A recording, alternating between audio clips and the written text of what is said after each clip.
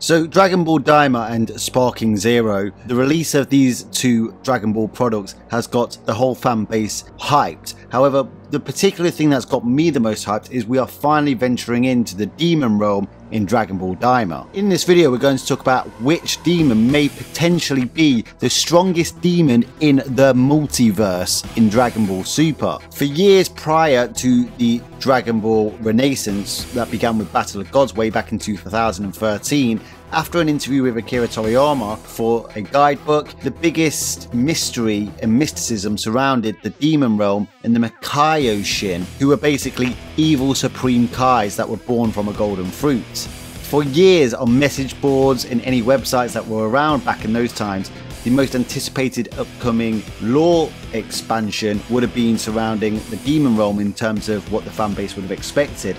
If anything, Dragon Ball Super went in the opposite direction by having angels introduced and having Goku and Vegeta train in the ways of the gods and the angels, with Goku eventually attaining Ultra Instinct and Angelic Technique. But with Dragon Ball Daima and Goku venturing into the demon realm alongside the Supreme Kai, these events seemingly taking place in between the end of Goku's fight with Majin Buu on the world of the Supreme Kais and Battle of Gods, where Beerus arrives and Goku attains Super Saiyan God, with it being speculated that this is going to lead to an arc in the future, whether that be Dragon Ball Super's 10th arc or possibly even a movie. It leaves a lot to speculate about. However, one thing that we don't need to speculate about is Dragon Ball Super did bring about some information about demons, and not only did it bring about that information, it introduced the multiverse, which if you look at the universal model of Universe 7, it has the demon realm at the bottom tip of the universe. However, given that there's 12 universes now in the Dragon Ball Super lore, you can assume that there's going to be 12 demon realms. I think that would be a safe assumption. We know that there's at least more than one, as we know in Universe 11, where Jiren of the Pride Troopers resides. Jiren's parents and master, depending on which canonicity you go by, they do alter slightly differently from the manga to the anime. However, his master, Master Gichin, was certainly killed by a demon. In the anime version, this foe of Jiren's was referred to as an evildoer in the English sub, but in the manga, the English sub of the manga refers to it as a demon, and even adds context to this situation with Margarita, the angel of Universe 11, stating that any mortal or being that's killed by a demon cannot even be revived by angel powers. As we saw at the end of the Tournament of Power, angels can revive mortals from the dead, as we saw Whis revive Frieza after his exploits in the Tournament of Power. However, Master Gichin, Jiren's master, was killed by a demon, and that's why Jiren was entering the Tournament of Power to win the Super Dragon Balls in order to revive Master Gichin. Now, the demons in Universe 7 are stated to not be as strong as the Supreme Kais in Universe 7, and the Supreme Kai at this particular time is of course Shin, the Supreme Kai of Universe 7. He is not that strong. He's even weaker than a Super Saiyan 2 from the Buu saga. In fact, even Zamasu, without becoming Goku Black or Merge Zamasu, had surpassed him, and Zamasu was a Cardinal Kai essentially that was promoted due to his superior martial arts abilities. Shin simply isn't that strong, and of course in Universe 7 there was that odd situation where there was 5 Supreme Kais at once with the Daikaioshin leading them. Of course they were all killed off by Majin Buu or absorbed by Majin Buu, leaving Shin. But Shin just isn't that strong, but apparently he is strong enough to hold off the Demon Realm, although we do know that Dabra, the king of the Demon Realm in the Buu arc, was stronger than Shin, but Shin does have a lot of god-type magic, so who knows how that would have played out, but Dabra certainly had more raw power. But I think it's fair to say, come Dragon Ball Super levels, especially when we get later into the story from Tournaments Power onwards, Shin in terms of raw power is completely and utterly irrelevant. But that's just Universe 7. Imagine if the Tournament's Power took place at the end of the Buu arc. Universe 7 would have been wiped out fairly quickly. They wouldn't have been able to match up to even some of the other universes, never mind Universe 11 that had Toppo, Jiren and Dispo. However, Universe 11 is a pretty damn strong universe. Jiren was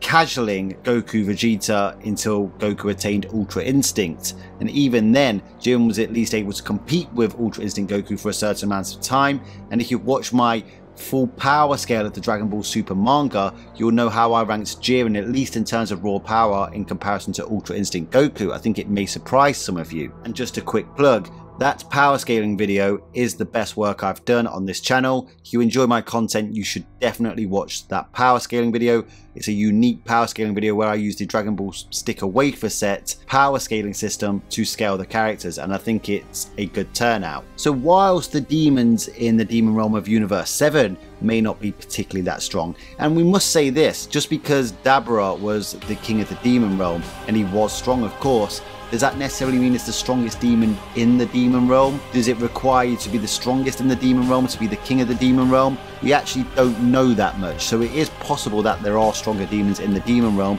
and the Makaio-shin may be stronger than what Dabura was in the demon realm. Although, of course, as I mentioned earlier, it is implied that right now the gods of creations, the Supreme Kais in Universe 7, have got the upper hand over those in the demon realm. So I would think not, but it is still possible, because you could argue that maybe it is possible that Beerus is being taken into account when Shin goes to fight against these kind of beings, because that is typically the role of the god of destruction. Of course, we know that Beerus is asleep. That motherfucker nearly died in his sleep when Majin Buu came about. Now, whilst the Universe 7 demons might not be particularly that strong, at least in terms of the end of the Buu saga and possibly Daima, as I expect that they will not surpass end of Dragon Ball Super levels. What I'm talking about is Tournament Power onwards, potentially Moro arc. Moro was quite evil and had magic, but he wasn't quite considered a demon, so I'd love to know what that requires to be considered a demon. Obviously we know Majin Buu's a demon, Majin means demon,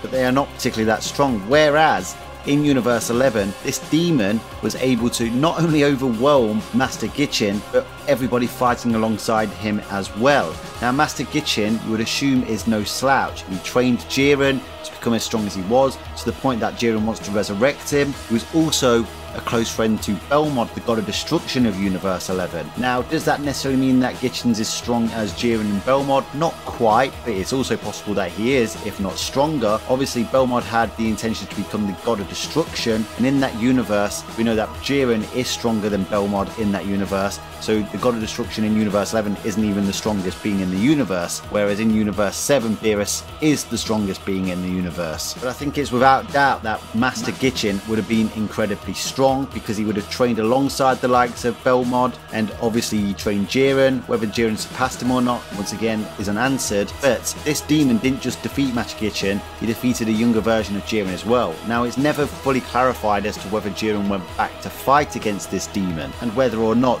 Jiren put this demon to the sword. That demon might still be out there in Universe 11, in the demon realm of Universe 11, with its own hierarchy. Maybe this demon wasn't even the strongest demon in Universe 11. There's so much to be answered, but this demon would be vastly stronger than the demons that we have in Universe 7. Obviously, we know the demons have very potent magic, and like I mentioned earlier, they have skills and abilities that ultimately prevent even angels from reversing what they've done. So there's definitely something about them, some mysticism about them, that is incredibly potent, even if their raw power isn't quite at the levels of the top tier fighters in the multiverse. But of course, there isn't just Universe 11, there's the possibility that they're in all of the other universes as well, all 12 universes. And to go beyond that, who's to say there's not some sort of head demon in terms of all of the demon realms in the universe, like there is for the gods of destructions and Supreme Kais, where we have the angels and the Omni Kings. Maybe there's a reverse Omni King or a reverse Grand Priest. I've talked about